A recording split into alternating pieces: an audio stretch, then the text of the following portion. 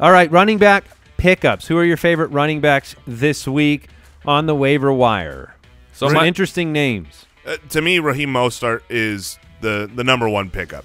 He is a guy that I'm very confident to put in my lineup. And that's what I'm looking for, a running back. You know, not like, oh, I want to roster this guy, maybe in 3 or 4 weeks he's going to be good. The San Francisco running game just clicks. Shanahan's system works, and he's got some pep, man. He looks great. He's got some slippery pep. He can just sneak between these guys, and he's, top speed. He looked great. Yeah, he really did. I mean, he was electric on the field, and he's a must start. I think Raheem must start.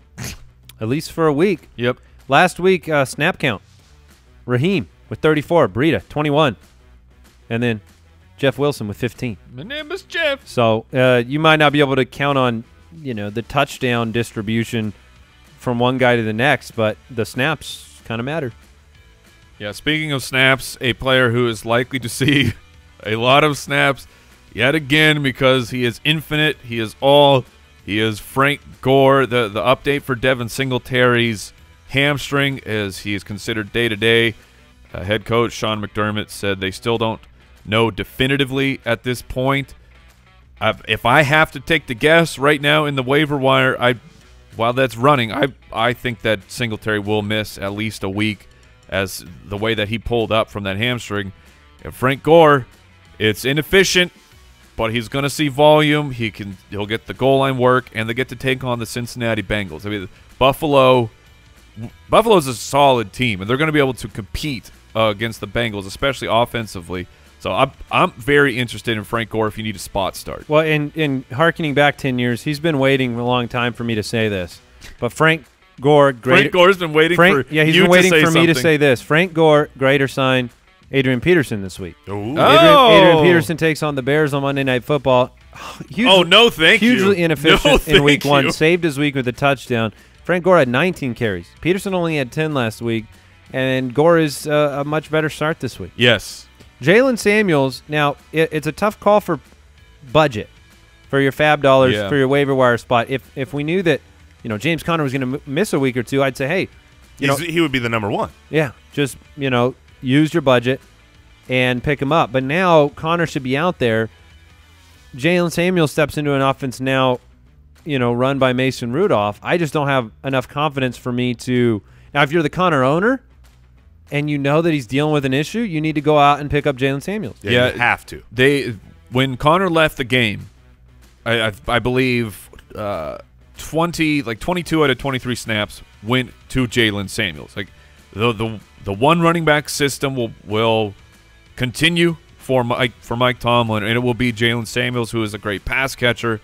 So yes, you can't spend a lot on him right now, not even knowing if he'll play, because if James Conner is healthy, he'll still see the bulk of the carries. Maybe Samuels works in a bit more, but Samuels should still be try and get like a low bid in on him so you can stash him. All right, what about Carlos Hyde? 20 for 90 last week, takes on the Chargers this week. Also worth bringing up, Chris Thompson may hit the waiver wire in some leagues. Probably not, but 5 for 48 through the air, didn't get any carries really in week 2. The snap count, though, Chris Thompson's way. What do you think about those two guys? I would go Carlos Hyde. I actually think Carlos Hyde's looked good. He has. He's getting the work, 20 carries, and now this is a matchup where the Los Angeles Chargers are difficult to beat through the air, right, and susceptible to beat on the ground. That's the recipe for Carlos Hyde. So he's a very Frank Gore style player to me. I'd rather have Gore than Hyde right now. But I'm fine with either. If you're dealing with injuries and you need a running back, you could start either. Darwin Thompson, are you willing to pick him up and stash him? Yes, I'm picking him up. It's similar to Samuels. You don't have the information right now. Shady McCoy might play. I haven't seen an update yet on Damian Williams if he is good to go. The last thing I'd heard out of Kansas City was they don't think that it's any kind of serious injury. So that you're in a complete holding pattern there. But go ahead. So if I love Michael Keaton.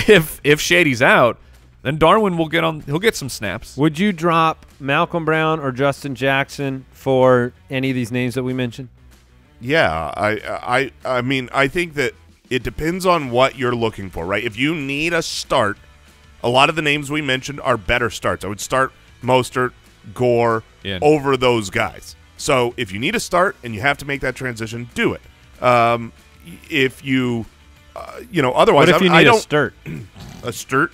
I don't think that either of those guys should be dropped on their own. Certainly not. I wouldn't just drop Malcolm Brown or Justin Jackson. They should be rostered in general. Now, if you're listening at home and you have like some food around you, stop chewing, put it down. If you have a Dramamine, maybe you want to take that. I don't know the name you're going to say, but I'm already disgusted. I just figured you were already on it. Whatever drug he says. No, it's Peyton Barber. Do you pick him up? Because I dropped him last week based off of what was happening with the snaps in week 1. I looked the fool because Peyton Barber went out, got 23 carries, got the touchdown. The matchup is nice. The matchup is good against the Giants. Like, he's in our 2-flex league of record, he's in my lineup over Adrian Peterson. So then you would pick him up. Yes. I think he's just in that category of spot start. Like, I don't know how I'm supposed to count on one running back in Tampa Bay through the year, but unfortunately they need to be rostered by fantasy owners. Yeah, I think you can pick up Peyton, and I think you can play him this week. It's definitely a tough pill to swallow, but it's what appears to be the truth.